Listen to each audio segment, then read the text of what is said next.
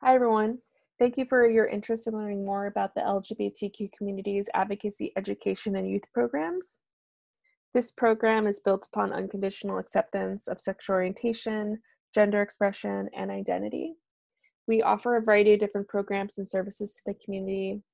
We have our youth and young adult programs, which offer social and educational groups for LGBTQ youth and young adults to meet other peers, participate in different in-group activities and events.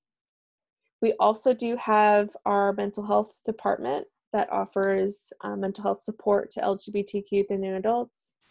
We have our youth leadership group called Youth Empowered to Act, which is a great space for youth who are interested in building their youth leadership and community organizing experience.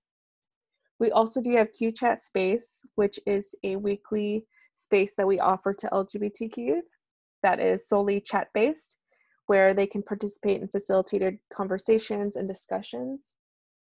And then, of course, we have activities and events that take place on an ongoing basis. At this time, all our activities and events are virtual. Please visit our website or social media for the latest information about this. We do offer education. We do offer a group called Study with Pride that provides tutoring supports for LGBTQ youth with topics related to STEM and writing. We have an ongoing year-round literacy program that offers literacy education on certain topics, such as employment and college preparedness, financial literacy through a queer and trans inclusive lens, as well as advocacy through writing. For advocacy, we do have our youth leadership group called Youth Empowered to Act, which meets on Tuesdays and Thursdays. This is a group for LGBTQ youth and their allies who are interested in building their leadership experience, as well as their community organizing experience in the community too. This group provides opportunities for youth to advocate on issues that are important to them within their schools and within their communities. We also do offer support to gender and sexualities alliances, their students, their student members, as well as teacher advisors. We can help with providing different events, so supporting events that take place on campus that are relevant to LGBTQ issues, as well as providing advocacy and education. In terms of education, we're happy to provide ongoing educational workshops on a variety of different topics that relate to the community.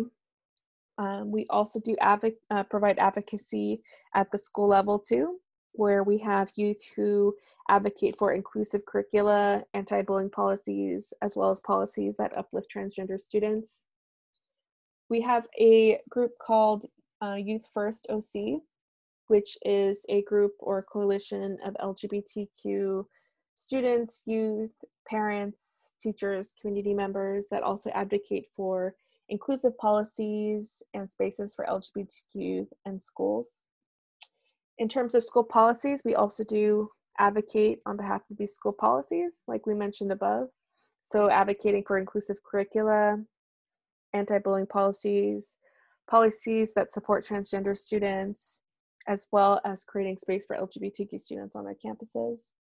And then, of course, also relying on community engagement. So providing support and engagement for community members who would like to be part of advocacy or advocacy-related activities and events in the community here in Orange County. We always welcome new folks to participate in this program. So please join us. You can visit us at bit.ly/centerzoom20 for Zoom meeting information.